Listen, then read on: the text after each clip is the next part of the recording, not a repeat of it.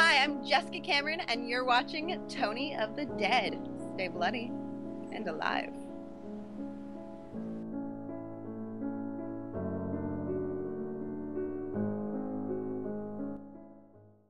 Hey everybody, what's going on? Mr. Tony of the Dead here, and I have another movie review for everybody out there. This is on a movie called The Long Island Serial Killer. This is put out by Wild Eye Releasing in association with Lisk Movie and Twitch Productions. It's also written and directed by Joseph DePietro. And in this movie, we have Jennifer Polanski, Adam Ginsberg, Dewey Wynn, and Renee Kay. And what this movie is about, it's based off the serial killers around the, I don't know how to say this name, is it Gilgo Beach around Long Island, or the Craigslist Ripper as he's known as. It's about that serial killer. I don't know if anybody's heard about him back, a little while now, but he was going around killing, picking up prostitutes and that, and off of Craigslist, and killing them and dumping along the shores along the shore of the Gilgo Beach. And what this shows is like him stalking some of the women, but it also has another story about a girl who, she's a waitress, she's going to school, and she just, she's really slumming it through life. And then she ends up doing a story on like prostitution for school, and she becomes intrigued with it, and she decides she wants to give it a try. The girl that really told her about it said like the guy that she first encountered, she was scared, but he was very nice, and nothing but a nice guy and pleasant, all that. So, and she got paid for it, and she had fun, and she also liked having men want her. So she's like, well, maybe I'll do that. So she tries doing it. She puts her name on Craigslist, and sure enough, she starts doing what they do on Craigslist with that stuff. And sure enough, she comes across the wrong person that calls, and that's where the story picks up and everything from there. So yeah, it's definitely a interesting movie. I don't know anything about the background to this. I've heard about the Craigslist Killer Ripper or whatever. What did I like about this movie? I really like the subject. It was a very interesting subject. Anything that's like along the lines of like true crime, true story based on true events. It's very interesting, but the thing is, you don't know what is 100% real or what did they just throw in the movie, whether or not this is an actual character that this stuff happened to.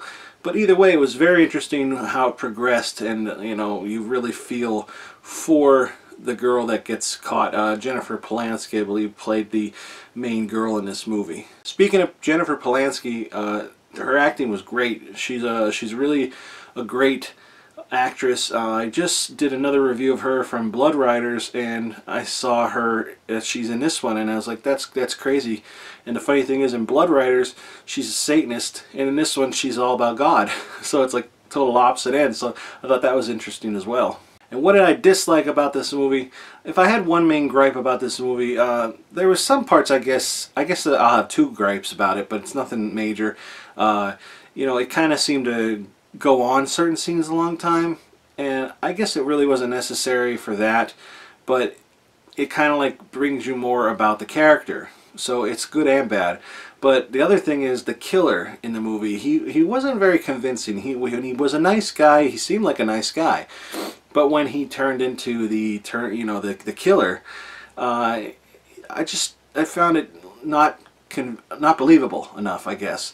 And I guess I wanted more carnage, I guess you could say. I don't know how that makes me sound, but he's a pretty brutal guy, and the way he left his victims, the way he did to them, and it's just, I kind of wish a little more carnage, or maybe even a little more mystery, because he talked a lot too. But really, that's the only major things, well, the little things I should say, that I have wrong with this movie. So would I recommend this movie? I'd say give it a shot. It's worth a watch. I liked it. I enjoyed it.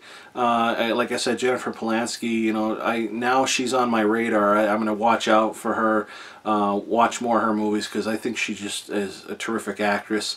And, everybody did a good job in this, really, to one point or another. So I'll put the trailer at the end of this video, so you can check out the trailer. Also, go to the links below and find out, you know, I'll find out whatever I can find on this. You could go to the link to, you know, if you want to purchase it. Also check out my links below. You can find my Facebook, Instagram, Twitter, and Tumblr down there. Also hit the thumbs up button on this video and subscribe, please. And that's it. So thanks everybody for watching. Talk to you later. Bye. A gruesome discovery on Long Island this morning. The search for missing New Jersey resident and online escort Cheryl Graham led to the discovery of several bodies in an area off Gilgo Beach. If you saw a way out of a future of poverty, wouldn't you go for it, even if it were a little risky? Hi. Did you call for a date? 10 bodies they found, and none of them are Tina or your friend Cheryl. Hello there. This shit's been happening since the days of Jack the Ripper. Not the first girl I've tied to this chair. I'm a suspect because of you now. There's no coincidence here that you're down here with me right now.